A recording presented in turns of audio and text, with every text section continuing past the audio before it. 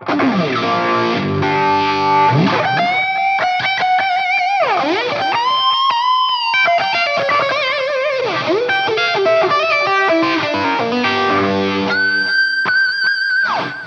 everybody, welcome back. In this video I want to talk about what I believe to be the coolest mini guitar ever. I'm talking about the original travel guitar, the Chiquita.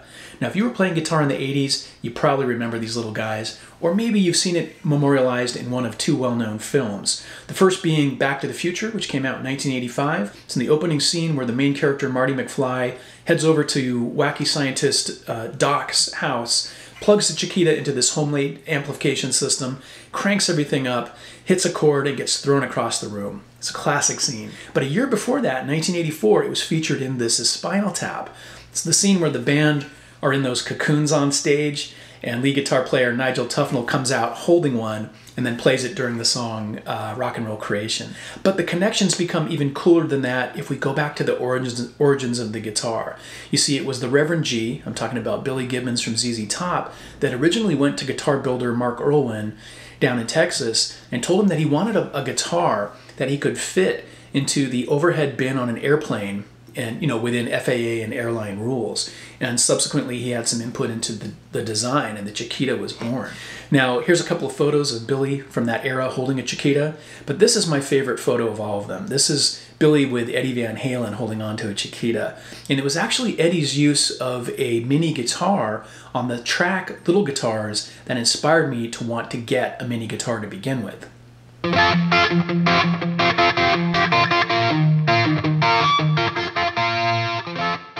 Okay, now let's talk about the specs on these guitars, and I'm also going to talk a little bit about buying mini or travel guitars in general and give you some advice. But first of all, we've got a mahogany neck-through body. According to the website, it's about 4.25 pounds. That's about what mine came in at, but I've noticed that sometimes people have them listed used on Reverb for even under 4 pounds, so I would consider, just think about it as 4 pounds plus or minus, a few ounces. Now you're probably going to have a little bit of neck dive. And mine has maybe even a little more neck dive than you normally would because of the tuners that I upgraded to, which I'll talk about in a minute. So what I've been doing to counter the weight is I just take a diver's weight like this, and I kind of loop it through the belt over here. I'm not doing that right now, but I'm showing you. And when I do, it very well stabilizes. I use a little 2-pound diver's weight. And I know a lot of people are opposed to these because they're filled with lead. It does have a vinyl coating on it that you really have to tear at to get through. So if you're worried about lead, keep that in mind, but that's what I use. The length of the guitar is 27.5 inches. And so compare that to a Strat, which is about 38. So it's about a foot shorter than a Strat. Here's a photo of my Chiquita next to one of my Strat style guitars. You can see the difference there. Now the other measurement that is really important, and I'd say more important than the overall length, is the scale length. Now if you're not familiar with that, most people will define it as the distance between the bridge and the nut, but more technically it's the distance between the bridge and the middle of the 12th fret, and then times 2. Okay, that's the more formal definition. Again, it's 19 inches. Compare that to Strat style guitars, which are 25.5 inches, or Les Paul style guitars, which are 24.75 inches. And you can see it is quite shorter. And why is that important? Well, a couple reasons. When you have a shorter scale, it's going to mean less tension on the strings. And also because you're working with a smaller space and you're cramming all those frets in there, the frets are going to be closer together. And when the frets are closer together, your fingers are closer together. So it can be really challenging for people, especially with really big hands, to play shorter scale guitars. I do not have big hands, and when I get up here above the 12th fret position, I can certainly feel my fingers getting super cramped, but I'm more than fine when I play this guitar to spend most of my time below the 15th fret. That doesn't bother me at all. For some people it might, so you want to keep that in mind. Now, not all travel or mini guitars are made the same. And so what I did here is I went out to the Guitar Center and Sweetwater websites, and I found a dozen guitars that were marketed as either a travel or mini guitar. And here are the scale lengths involved.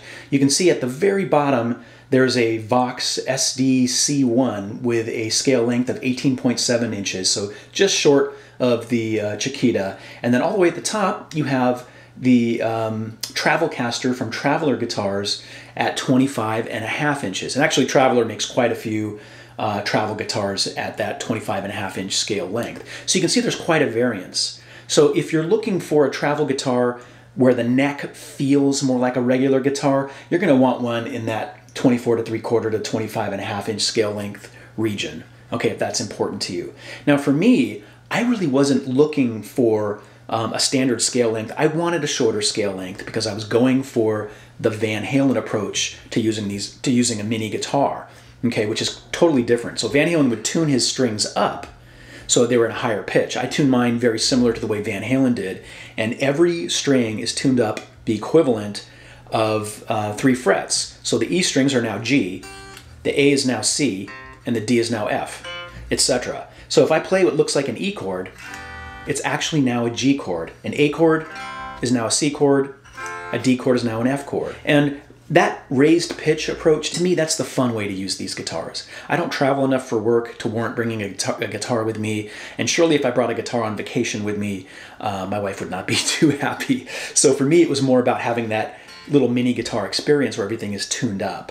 Now, you can treat these either way. If you want to tune it to standard tuning, the recommendation, and Mark Irwin has it stamped on the back of the headstock, is 13 through 56 gauge strings. And you might be thinking, whoa, wait a second, dude. 13 gauge strings are pretty monstrous. That's like Stevie Ray Vaughan territory. But with that shorter scale, because there's less tension, when you put 13s on it, it doesn't feel like 13s. It probably feels more like 10s or something in that region. Now, when you tune it up, like I do, that affords you the ability to use lighter strings than 13. And so I'm using 11s. And I actually reached out to Mark Irwin and told him what my plan was, and he said my recommendation is, do it with 11s. I was going to use 10s like I used to use on my mini Lotus single cut, but he said 11s, and they don't feel like 11s. I mean, to me, it's almost like, it feels like 9s or somewhere in that region. So again, don't let the string gauge recommendation scare you from getting one of these. All right, now for the rest of the specs. So I didn't call this out earlier, but the body and the neck and the headstock are bound. And we've got a kind of a tunematic style little bridge here that you can certainly intonate and adjust, fortunately. Now for the pickup, I'm not sure where Mark sources these, but he describes it on his website as a classic 59 style humbucker. That kind of implies more of a vintage kind of tone. I'd say it's more moderate, in my opinion, when I compare it to some others. And I think it sounds really good. It's got a nice punchy, crisp tone. And when I compare it to, the tone of the little Lotus that I had before, it's like, it's quite a bit better. Now the Lotus had 2 pickups, is a little more versatile. So that's one downside to this, is it's just got the one humbucker and a volume knob, although there was a time where some were built with a single coil in the neck position. I think that was back during the Hondo days. There was a period from, I think, 81 to 85 when Hondo was producing and distributing these. And they were using a super distortion, I think, at that point in time. I've seen quite a few with a super distortion pickup, but I really like this pickup. I think it sounds great within the context of this guitar. And then the fingerboard is Laurel, and it's got 23 frets, which is odd both literally and figuratively. Most guitars, right, are 21, 22, 24. And so to have 23 is kind of odd, but you're not going to spend a lot of time up there. So I wouldn't get too hung up on that. Now the tuners that it came with, and I did change these tuners out, have a 16:1 tuning ratio. And anytime you have a mini guitar, short scale guitar, you want as high of a tuning ratio as possible, so it takes more winds to make a revolution, so it's easier to fine tune. So what I did is I upgraded from 16:1 ratio to 18:1, and I got locking tuners.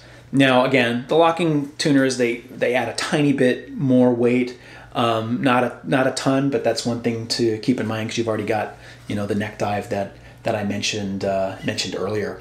Now, if you want to buy one of these little guys, Mark does sell them in yellow, red, and natural. He does have a waiting time. I found mine used on Reverb for a really good price, so I snatched it up pretty quickly when I saw it. So occasionally, again, you'll find them used on Reverb. If you're going to find one on Reverb, I recommend you get one that was built by Mark and not one of the Hondo versions. It's just going to be a little bit better quality.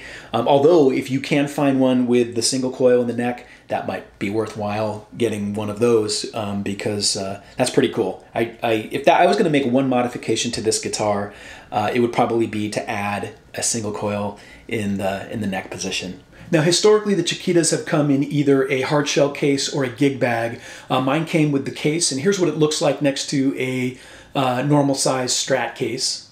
Now, there was a time when the Chiquitas would ship with a little battery-powered amp. Here's a photo of that. I believe it has a 2-inch speaker, if I remember correctly. It's battery-powered. It probably doesn't sound that great. I've never actually played through one myself. I'd love to get my hands on one just from a collector standpoint.